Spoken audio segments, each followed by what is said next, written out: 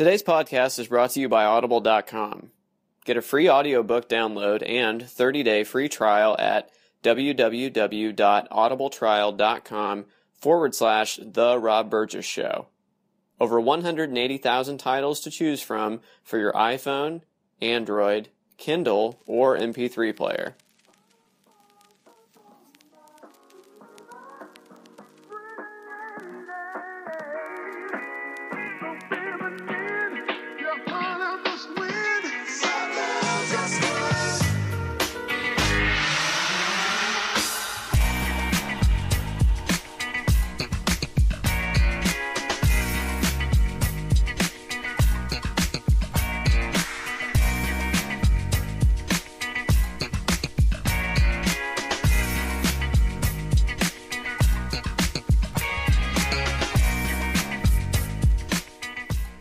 Hello, and welcome to the Rob Burgess Show.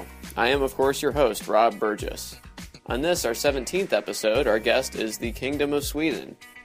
But before we get to that, I need to take a moment to tell you about our sponsor.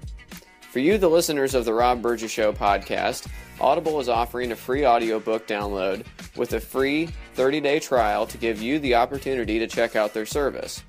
A book I would personally recommend that pertains to this episode is Sweden Adventure Guide, written by Elisabet Olesen and narrated by Norman Gilligan. At almost 14 hours, this unabridged audiobook can be yours for free. Whatever book you pick, you can exchange it at any time, you can cancel at any time, and the books are yours to keep. To download your free audiobook today, go to audibletrial.com/The Rob Burgess Show. Again, that's audibletrial.com/The Rob Burgess Show for your free audiobook. Please consider supporting those who support the show like Audible. You'll be helping me out, and it won't cost you a thing. Another totally free way you can help the show is to comment, follow, like, subscribe, share, rate, and review everywhere the podcast is available. Whether it's iTunes, YouTube, SoundCloud, Stitcher, Google Play Music, Facebook, Twitter, TuneIn, or RSS, you can find links to everything on the official website, www.therobburgessshow.com. You can also find out more about me by visiting my website, www.thisburgess.com. Back to today's show. You first heard from this Scandinavian country on episode 6 of the podcast. On that episode, I took advantage of a new program called the Swedish Number to call randomly selected Swedes for almost 3 hours. For more about this program, pause this episode and go back to listen to that episode. It had been an eventful 10 weeks since the last time I spoke to Sweden, and I decided to call back.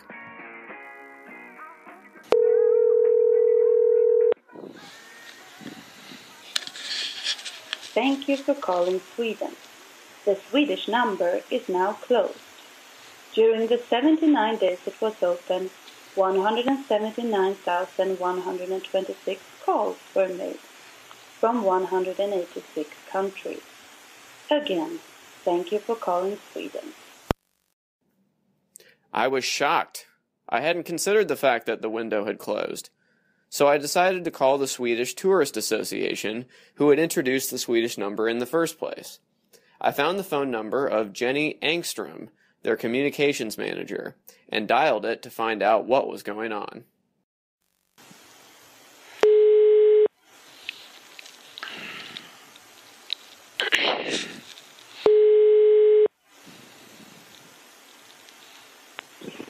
Jenny?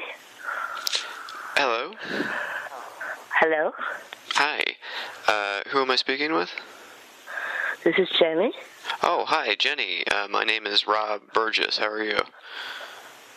I'm fine. I'm asleep, but it's okay. Oh, I'm so sorry for waking you. Okay. What can I help you with? I just wanted to let you know that I have a podcast, and I'm recording this. Is that okay? I'm not gonna, I'm not gonna Can you add... call me back like in an hour, 1 hour or something? 1 hour? Okay. Yeah, what time is it now? Well, I'm calling from America, Yeah. so I'm sorry for not knowing what time it was. Okay, well, But call me like 1 hour or something. Okay, definitely. I'll talk to you in an hour. Perfect. Bye. Yeah, perfect. 2 hours later, I called back. On a side note, I incorrectly told Jenny the previous Swedish episode was episode 4 instead of episode 6, and to my great shame, I cited the wrong Bruce Willis movie. It was The Fifth Element, not Die Hard. My apologies.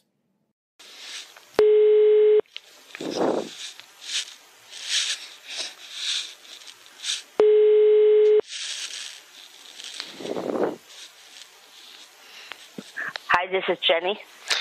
Hey, Jenny, it's Rob calling you back. Hi, how are you? Good, good. I'm sorry for calling you so early. It's okay. It wasn't that early. It was like 7 o'clock, but I was asleep anyway, so. Oh, okay. Yeah. Well, like I said, I have a podcast, and I called the Swedish Number. I'm gonna go with at least 2.5 months ago. It was when it first opened. Okay. And I talked to a bunch of different Swedes. Talked for almost 3 hours, actually. That's cool. Yeah, it was a lot of fun. Just everyone I talked to was really cool, and I thought it was really neat. But before we go any further, would you just go ahead and tell me about yourself? What is your position, and what do you do there? I work at the Swedish Tourist Association, and I'm the communication manager, or whatever you call it in English. I don't know, but I'm in charge to that our business or Sweden will, get more people to come to Sweden or stay in Sweden and travel. Mostly the Swedish people to travel in Sweden also. Okay. So now the Swedish Number, whose idea was that? How did that come about, the idea to do that? I was this firm who came to us, bureau, and told us, we have a great idea. Do you want to do it? And we were like, okay, because we're a non-profit organization, and we were like, okay, our biggest thing is to get people to explore Sweden, but it's mostly the Swedish people, because we don't want them to go abroad, or they can go abroad if they want to, but we were like, oh, is this really our thing? But we were like, okay, let's do it. This is great. It's a great idea, and we then invented, it's the freedom of speech, and everyone has their own opinion about what's great about Sweden. And also we thought that it's really amazing that the Swedish people tell you guys what's fun and nice about Sweden instead of a marketing firm doing this. Mm-hmm. So that's why we were like, oh, let's go for it. Yeah, I thought it was an amazing amount of trust to put in the Swedish people, because you're basically relying on, everyone I talked to was very, even the people I woke up out of a dead sleep, were very polite, and they're very helpful and ready to answer any and every question I had. So, and I shudder to think, like I said to some of them, that, what would happen if you did this to America? Just let any yahoo answer the phone. It's I don't know. I don't know how long it would last. But we had that thought in the beginning before we launched it, that what happened if this really goofhead answered this phone, or if someone, a really rude person is calling. But then we realized that it could be, I can go to you guys, I can go to the States, and I can tell if I have any bad opinion about Sweden, I can tell you that in a bar, in a restaurant or something. And this is the nice thing about it. This is a two-part conversation. It's not something you can spread on Twitter or Facebook or something. This is the conversation between you, and you can always hang up if it gets really bad. That's true. You don't have to stay on. Yeah. And also we record all the calls. That's true. Just in security check, yeah. So, but anyway, the reason I'm calling you is that I recorded, this was 10, I do one episode a week, so this was 10 episodes ago, and I thought, man, so much has changed in the world since the last time I talked to Sweden. Let me call them back, and I went to call the Swedish Number, and it was over, it was gone. I was shocked. Closed. Was it always the plan to close it after a certain certain amount of time, or what? Yeah, we actually were supposed to close after 2 months, the 6th of June, which is our National Day. But then we realized, no, let's do it for 2 more weeks. And the thing is, our main goal from the beginning was 30,000 calls in 2 months and like 2,000 Swedish ambassadors. But now we have over 180,000 calls and 32,000 Swedish people has been answering. So it's so incredible with all this engagement from the Swedish people that they really wanted to answer. And you were so afraid in the beginning, is someone going to call? Is someone going to answer it? Shit, what's the plan if nothing happens? But then it was crazy. And also because, you know, it's because we are a non-profit organization, we can't afford the what do you call it, switchboard solution. Right. That's what's cost us, yeah. And also, I think it's aren't you supposed to leave the party when it's most fun? I don't know. Yeah, you don't want to overstay your welcome. That's a fair fair analogy. But now I dare the states now to take over this because it's a great idea.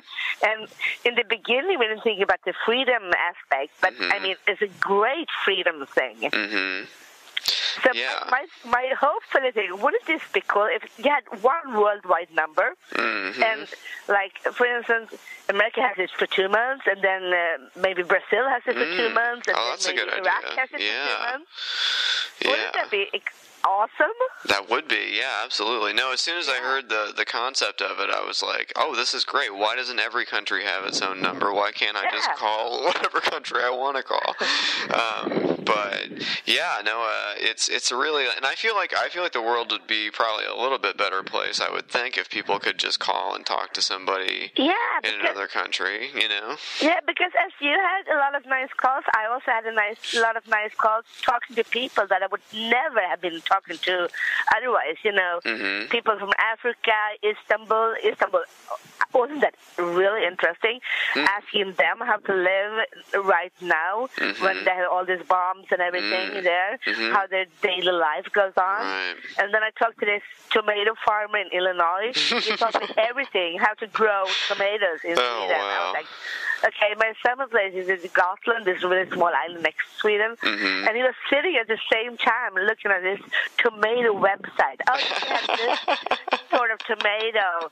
And yeah, because you have a lot of caulk in your earth, so you go for that. I was like, okay. Well, I mean, it's interesting though here in America, and this is something I talked to a lot of Swedes about. You know, it was of course the American election is coming up here, and you know, so we spent a lot of time, and it's one thing to experience it from America, but it was quite another to hear Swedes talk about Donald Trump, for example. Yeah, exactly. So everyone has an opinion. So and it's like what happened in Great Britain as well now. They're going out to UA, and it's really, you know, what's happening to the world. And so interesting to talk to someone else that's not in your own country, because most of my friends have the same opinion, but then you talk to someone else, and you're like, okay, your point of view, but... Yeah, absolutely.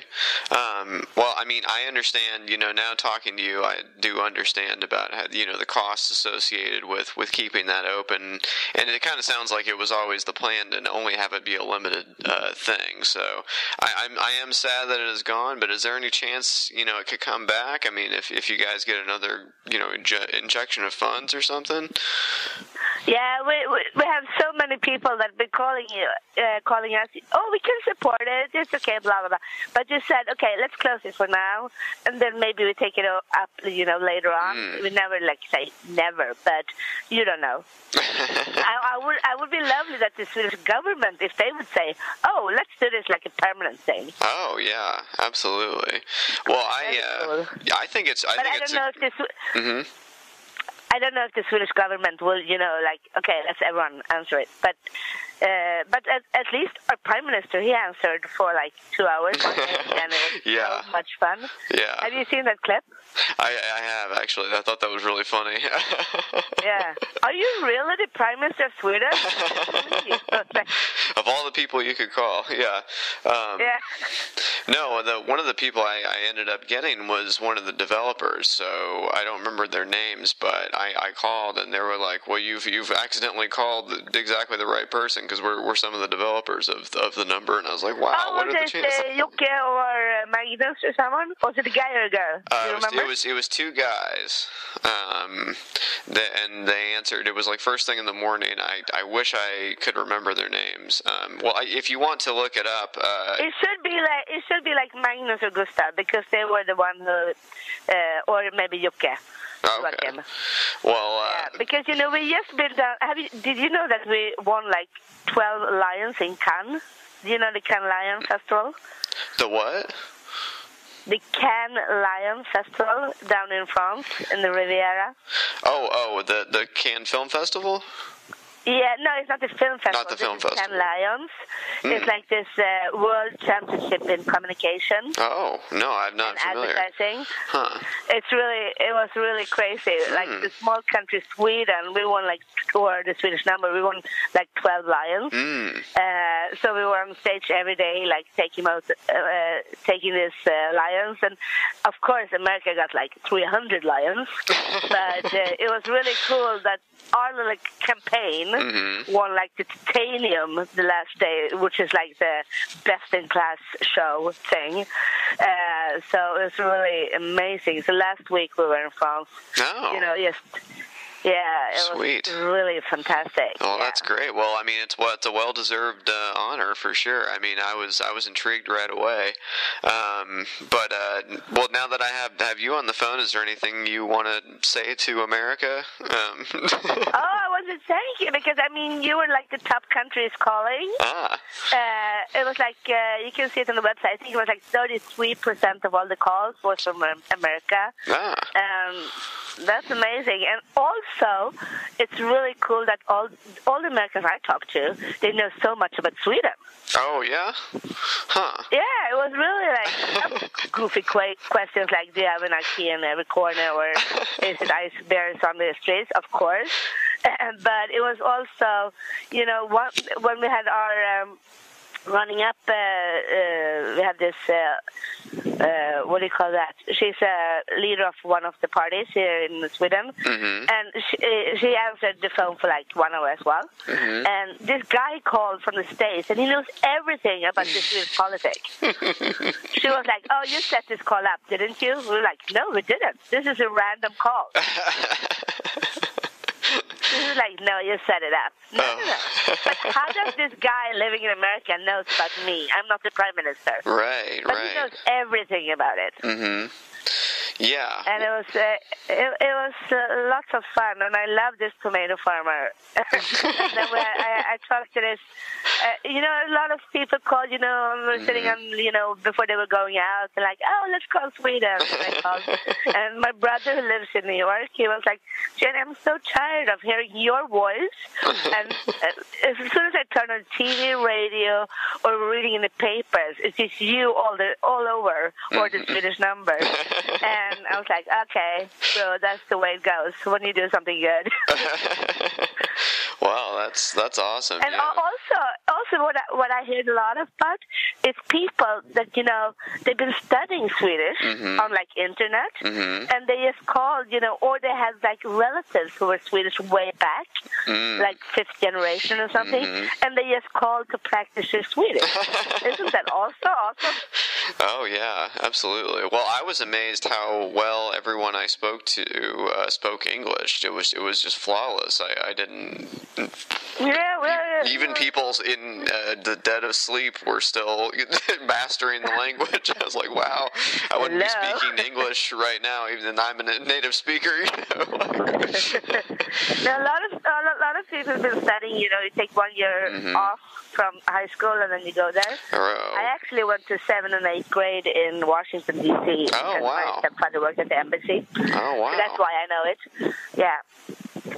That's interesting. Yeah, I was just really impressed with their knowledge of the language, and yeah, it's just like everyone in not America it's not weird to know more than one language, but it's more rare in America too. As John McClane in Die Hard says, I only know 2 languages, English and bad English. So, yeah. No, mostly of us knows English, though. Either you have a British accent, or you have an American accent, or you have an Australian accent. It depends on where you have been studying. Yeah. Exactly. Yeah. But well, I really appreciate you taking the time to talk to me. I really think it was a great idea. You guys did a great job with it. If you want to look me up, if you ever do anything in the future that you want to talk to America about, I'd be more than willing great. Yeah. To talk to you guys. I can give you the yeah, but can you send me an email? Yeah, I can. Email address? Yeah, if you can write it down, I can give you my email address real quick. Yeah, wait, I have to go inside. I'm in my summer house, so. It's really nice. I'm actually here for a week working now. Oh, wow. Awesome. Wow, I'm very jealous. Yeah, it's lovely, I would say. Okay.